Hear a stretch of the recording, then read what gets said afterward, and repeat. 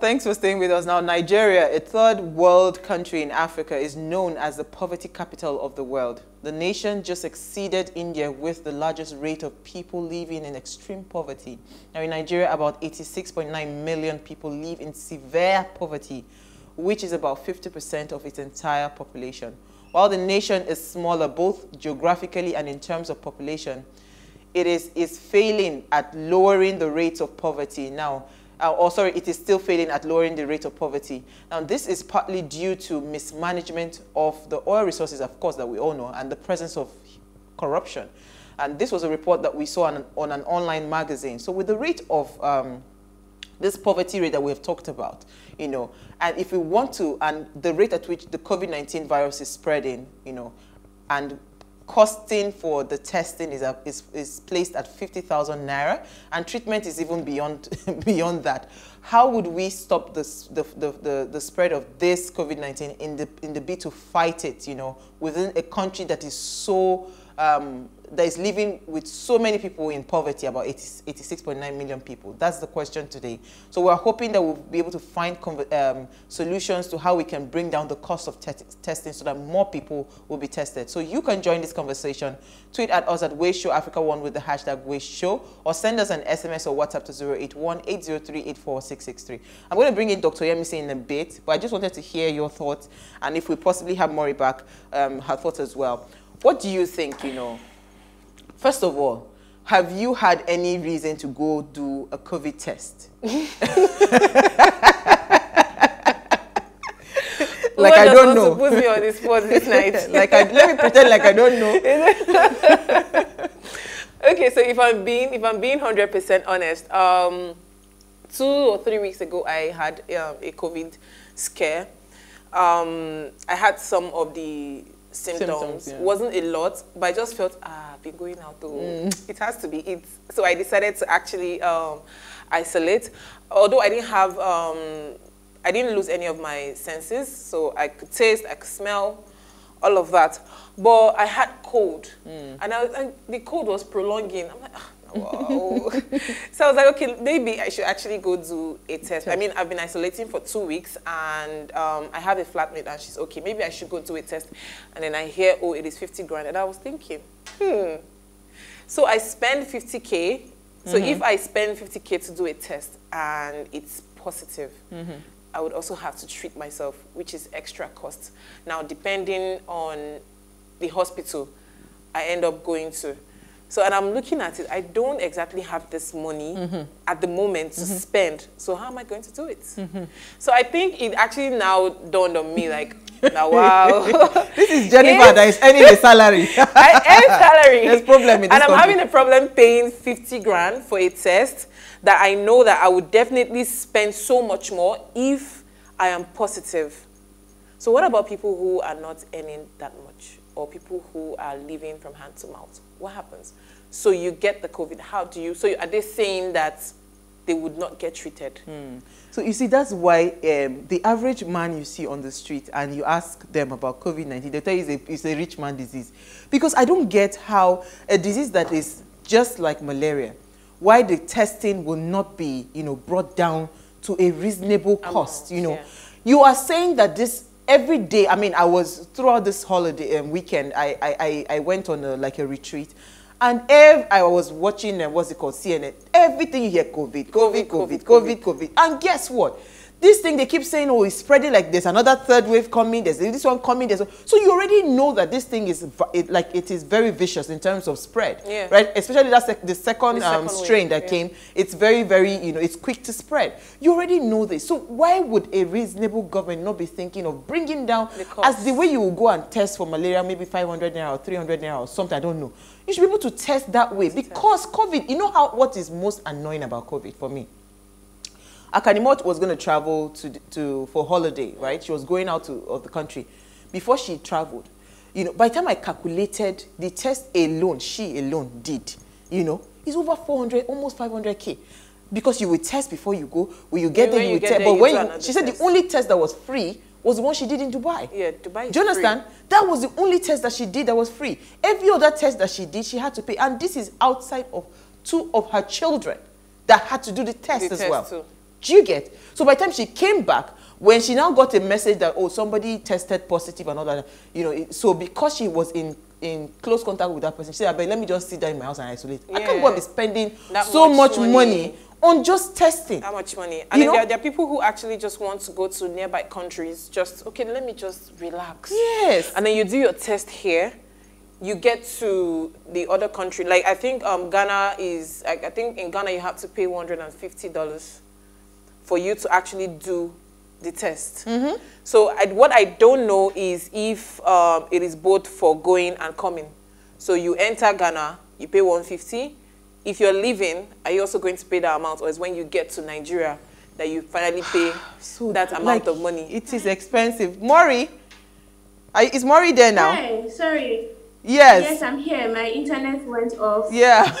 Very well. Yeah. So I think I came in on you guys talking about the pricing. Yes. I think that the pricing is just are you guys saying that it's just a Nigerian thing, or is the world thing? Because even in like the US, if you don't have like healthcare or insurance, you will pay like $193 to get your COVID test done. Because I remember, and I had to do 2. So I feel like it's actually a general problem. It's a general thing. The difference between, actually a general thing. It's just that I feel, in as much as it's a general thing, we know that there are countries that are kind of like the economy is way better. And the government is subsidizing. Yeah. Thank God we have Dr. Yemisi, you know. She's worked both in Nigeria and she works in the US, so she'll be able to explain to us. Let me bring her in. Thank you so much, Dr. Yemisi. So Dr. Yemisi is a diplomat, American Board of Internal Medicine, a fellow of both American College of Physicians and American Association of Clinical Endocrinologists, with her area of specialty in internal medicine and endocrinology. Oh, all these medical terminologies. God help me. Thank you so much for joining us, Dr. Yemisi. Thank you so much. It's always a pleasure to be here. Always a pleasure to have you. Thank you so much, you know. So, Dr. Yemisi, you've been listening to our banter about this COVID-19 because you know what? First of all, can you fight COVID-19 without testing? Is it possible? It's going to be difficult, you know, because the countries that have been successful so far, you know, the Singapores, the South Koreas, the Australians, it's mainly with testing. So testing is the key. You know, we're all happy that we've been lucky in Nigeria and a lot of other African countries where we've not been able to have as much testing as desired. But certainly access to testing is essential before this pandemic is over. Like you said, I've been listening to the discussion back and forth. You know, somebody has to pay for the testing, right? So, we in Nigeria, we're not manufacturing neither the machine for the PCR, nor the consumables or the reagents. I don't even know if we're manufacturing the swab. You know, United States had that problem in the beginning where they said the only country manufacturing the steak with the swab on top of it was from Italy. So if we're not manufacturing any or all of the components, then we're dependent on importing everything.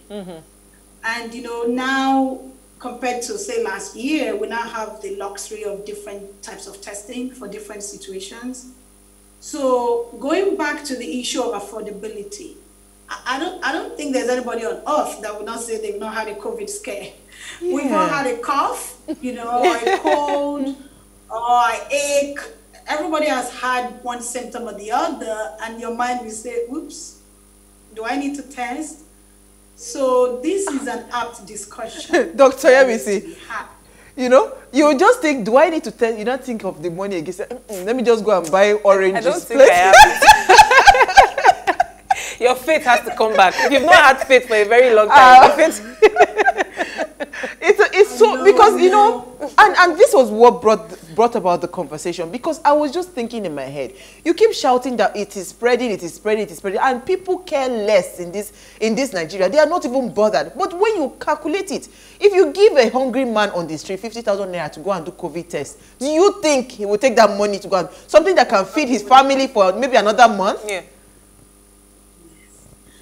So let me break it down in let me break it down in a different way. So you can think of testing as surveillance, right? We just want to test the general population or big segments of the general public so that we can try to slow down the spread of disease. Or we can say, oh, symptom-based testing. I'm coughing, I have a fever, I've treated malaria, it's not going away, then I need a test. Unfortunately, government alone cannot do this, especially in Nigeria. Even here in the United States, government alone is not doing it. I think this is because it's a public health nightmare. Everybody has to chip in. So there are different ways that we can still improve cost of testing in Nigeria. Apart from, of course, the main one will be government subsidizing the labs. So government can readily choose to subsidize the labs. I'm not sure if we're in a recession or depression. I think it's recession, right? We're still in the recession. Yes. The only way the economy is going to improve is if we improve pandemic, right? The new President Biden said it. Every president in the world has said it. Every country whose economy has tanked in the last year is been linked to COVID. And the same thing with us in Nigeria too. So if we can improve the prevalence of COVID in Nigeria, it will certainly improve our economy.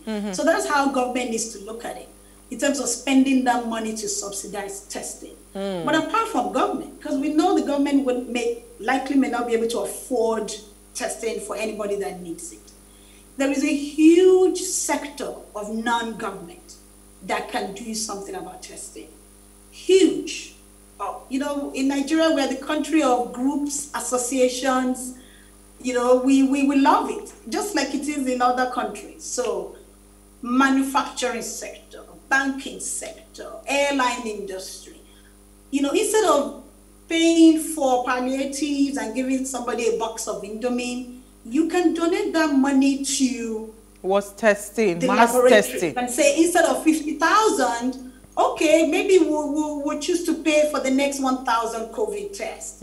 Let's subsidize it to 20,000. Even 20,000 is beyond the reach of a lot of people, but it might make a lot more people test. Because the problem is that especially if you're symptomatic, if you're asymptomatic, you might even say, why bother? But if you're symptomatic and you don't test and you keep getting treated for malaria, then you're spreading it to others, your family, your friends, market, your work environment. So if all these different groups in the society can spend money to subsidize testing, either through the government or through the private sector, it will go a long way. And I think once people know that it's affordable, then you can go test, right? If they say 10,000 instead of 50,000, a lot more people will do it. I don't know if it will ever be, even here in the United States, you need to have insurance, like the previous speaker was saying. But there are instances where you can still test without having any money or having insurance. A lot of churches do drive-through testing. They advertise it on TV all the time. A church will just come up and say, we want to test 500 people. You can do drive-through testing over the weekend. So you can choose to go test just to know if you have it or not. Or you can say, oops, I've been coughing for 4 or 5 days, let me go test. Some mosques do it, schools do it. So a lot of non-governmental associations do this. And I think that's where we need to start looking into. Okay. Our mosques, our churches, they all need to start looking into, Absolutely. Jennifer? Okay, so let's say the government decides to reduce the cost and then you get a lot of people coming in to do the test. Now, we also know that we also have to consider social distancing, even in the hospital, because one of the reasons I was telling my family members and friends that, I think I might have to go to the test because I'm not feeling so well. And then somebody goes, don't go to the hospital. That's where people are catching the COVID the most. And I actually have a very big problem with that because I'm sure there are people with legit fears like that. And I feel like maybe hospitals have to put people's minds at ease. At first, I didn't think of that until a friend had to mention it, and then she sowed that seed, and that seed has been growing. It has actually been growing because she said she has heard about people who went to the hospital to get tested, and they actually did not have COVID, but by the time they came back home, they caught COVID. Well, you know, it's a realistic problem because even in our homes, right, we don't have enough space for one person to self-isolate in one bedroom and the rest of the family to use the rest of the house. You know, a lot of us don't even have enough space. So not to talk of, let's say, a typical private hospital, where they may also not have that luxury of having a dedicated space. But, you know, when problems arise, we all have to rise to the occasion. I don't think it's convenient for anybody to isolate, even at home, or the family members. But it's only patients that have moderate to severe disease, their oxygen level is dropping, they are really sick, that really need hospitalization. I think even in Lagos State is doing home-based care.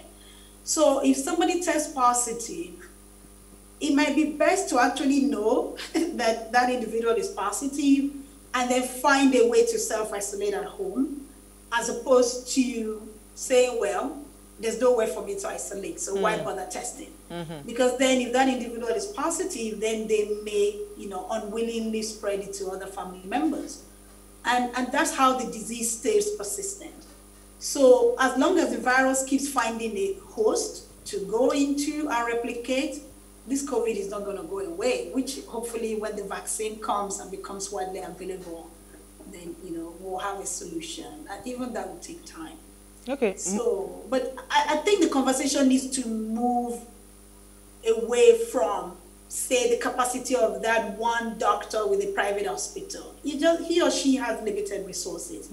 I think the conversation needs to go beyond the government, NCDC or Ministry of Health. The conversation really needs to go into the society. So there are lots of, like, I remember there was a big issue about meat plants, prisons, you know, in all that April, May, June of last year in the United States, where COVID was just spreading like wildfire. And, you know, so we have tons of industries, we have tons of factories. So those are all things that the owners of those industries can, as a corporate responsibility, incorporate to say, okay, we will do surveillance testing for all our staff, you know, working in the factory. And now there are rapid tests. It's not everybody that needs a PCR test. So there are rapid tests. So let me see, this matter is plenty. But let me come to Mori. I'll come back to you again. Mori.